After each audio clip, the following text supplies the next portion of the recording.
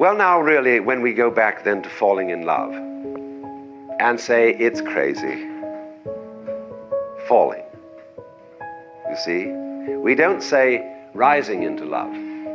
There is in it the idea of the fall. There is always a curious tie at some point between the fall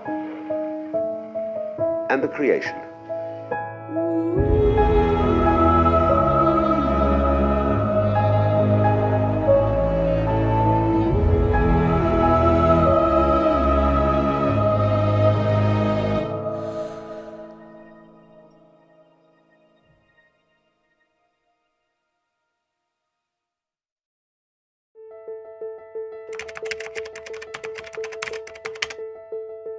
Love.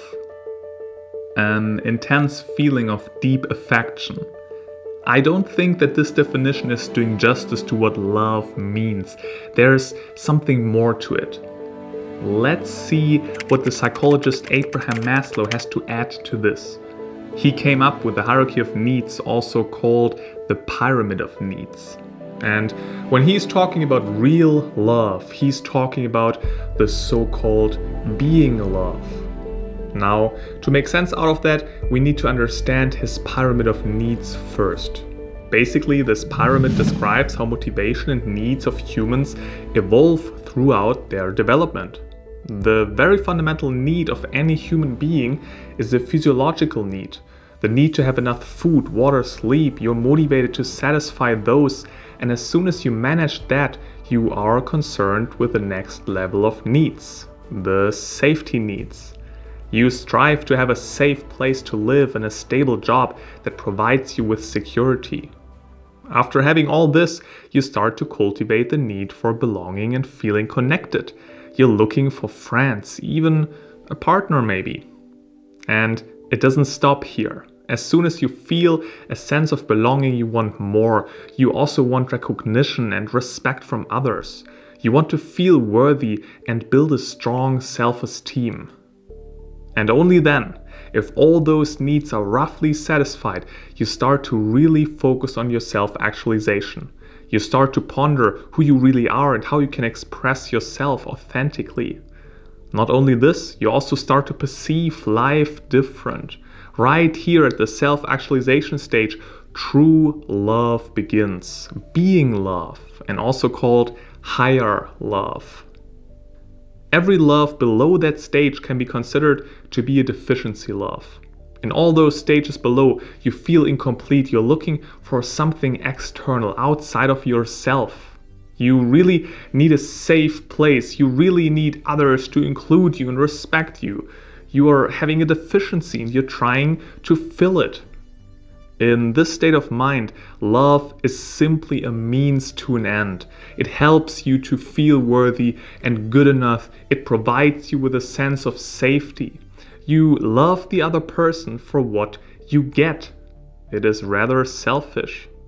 In contrast, when you're trying to truly self-actualize, you're not trying to fill any hole. You feel good about yourself. You start to love something or somebody because it's simply love-worthy.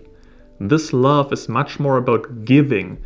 It's much more accepting because you don't need your partner to be or act in any specific way to satisfy your needs because you are already satisfied. You already feel good about yourself and you simply want the best for the other.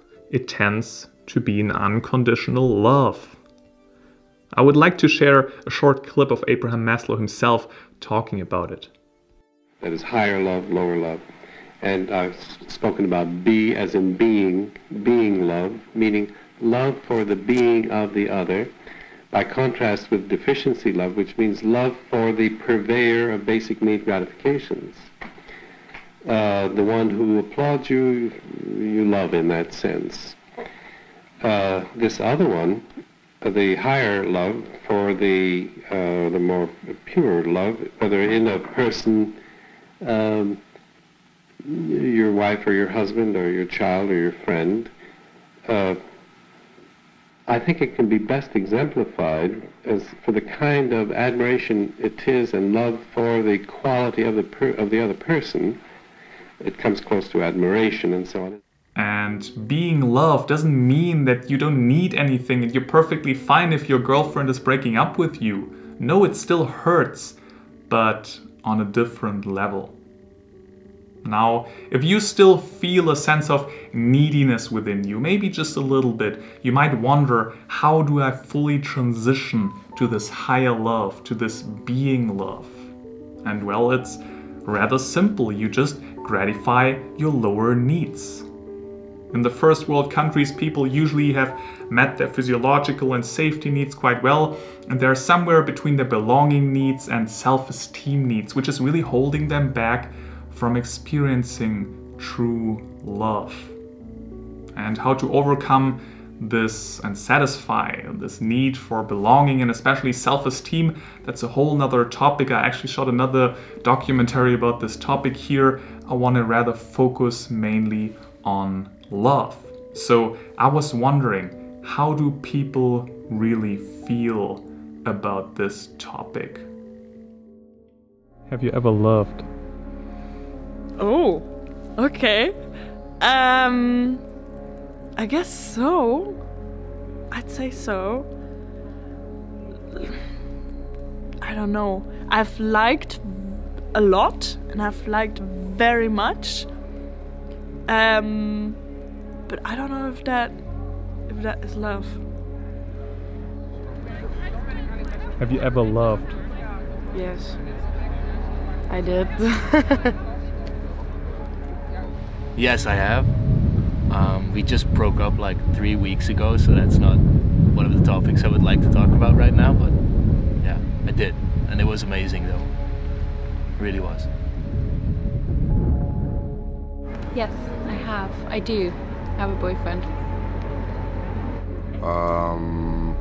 Yeah, I've loved someone for quite a long time. Took me a long time to get over it as well. 2 years, to be honest. No. Oh yes, of course, I do.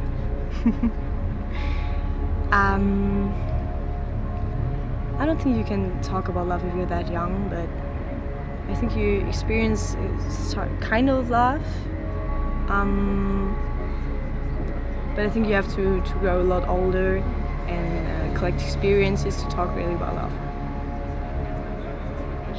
Yeah, I did. Once or twice.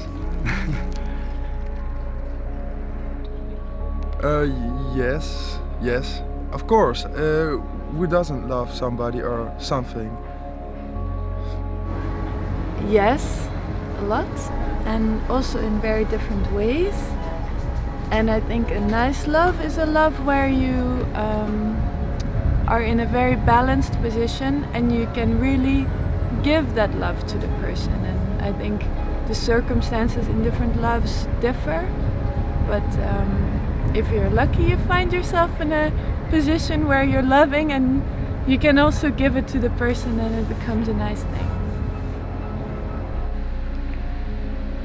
Yes. I wouldn't say it was love, it was like something close maybe, but on the other hand I don't really know what love is. I think you will know what love is when you are in love, so no. What we don't know from those people is whether they are talking about being love or deficiency love. We simply don't know. The people in the interview were still rather young. Abraham Maslow himself talked about the fact that younger people are still more likely to fall for the deficiency love, simply because they're still gratifying their basic needs. And the older you become, the more likely, at least, it is that you're closer to self-actualization and therefore more likely to fall for the being love. Now, to wrap up this topic and distinguishment between being love and deficiency love, I would love to show you a last story by Abraham Tversky about fish love. There was a young man who was clearly enjoying a dish of fish that he was eating. And he said, "Young man, why are you eating that fish?" And the young man says, "Because I love fish." He says, "Oh, you love the fish? That's why you took it out of the water and killed it and boiled it." He said, "Don't tell me you love the fish. You love yourself. And because the fish tastes good to you, therefore you took it out of the water and killed it and boiled it. Falling in love is not something that you do with everybody. It seems like everybody has their certain preferences. So what is your preference? Some people say that the opposite attracts, others say that people are more drawn towards similarities, and research is quite clear about that. Similarities attract. I mean, imagine you're standing on a party talking to a guy or a girl and you realize, oh, you don't like reading books? Well, I love reading books. Oh, but you play chess and I don't. That's great. You would probably not say something like that. But if you talk to somebody and you realize you both are speaking German, you both love coffee and you love traveling and backpacking, that's great. That connects. Probably you will meet up for a coffee next week. So similarities is always something that is the foundation of bonding and connection. If it's a friendship or a partnership, it doesn't matter. And yes, some things are complementary. For example, you're in a partnership and you realize, oh, the one person would love to have a career and go out and bring home most of the money, and the other person would love to raise the kids. Perfect. There's some complementarity here, but generally similarity attracts. So it's very important also that you know yourself. Who are you? Also, what are your core values? If you value freedom and personal growth, I think it's beneficial if your partner does so too. Let's say you want to travel maybe once a year for a week on your own because you love this freedom part. If your partner also values freedom, he or she will understand that. She or he won't be jealous about it. And if your values are totally different, there will be quite some friction. And it's the same with what makes you feel loved. Gary Chapman, he shared in his book, The 5 Love Languages, the idea that there are basically 5 main channels how you communicate love. And we all have those within us. It just depends how strong and how much we value them. What's our priority also here? Some people value very much physical touch, which is not only about sex. It can be just about a loving hug or just touching the other's shoulder. Others really value words of affirmation, giving a compliment, saying something positive. The verbal part is very important here. Others love receiving gifts. You might say how superficial, which just points towards the fact that you don't value this love language so much. And it doesn't mean that you don't like gifts, you still like them, but it depends how much do you feel loved if you receive a gift. Others love the acts of service. If somebody is doing something for you, cooking something for you, for example. Do you feel loved by that?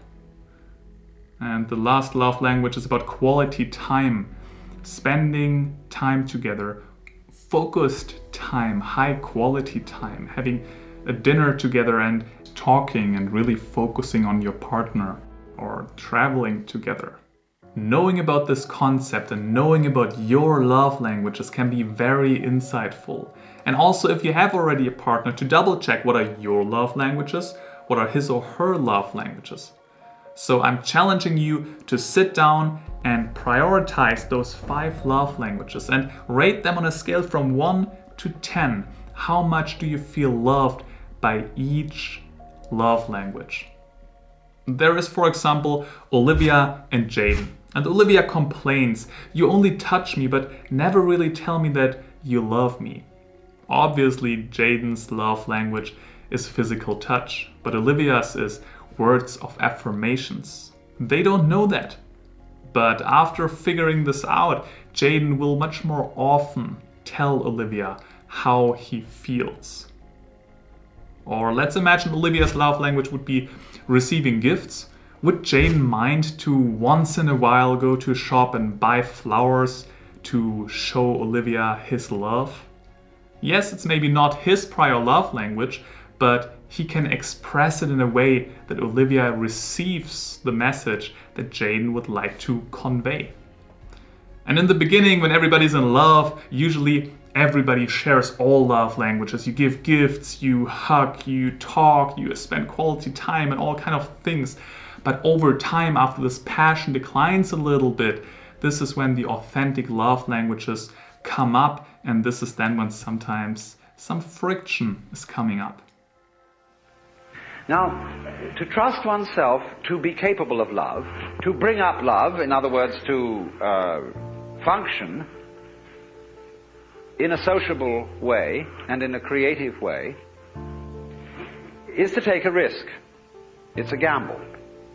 Because you may not come through with it. And in the same way, when you fall in love with somebody else, or you form an association with somebody else, and you trust them, they may, as a matter of fact, not fulfill your expectations. But that risk has to be taken.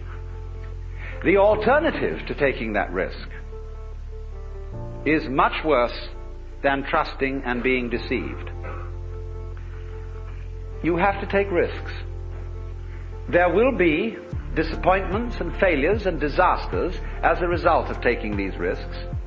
But in the long run, it will work out. My point is that if you don't take them, the results will be so much worse than any kind of wild anarchy that could be conceived.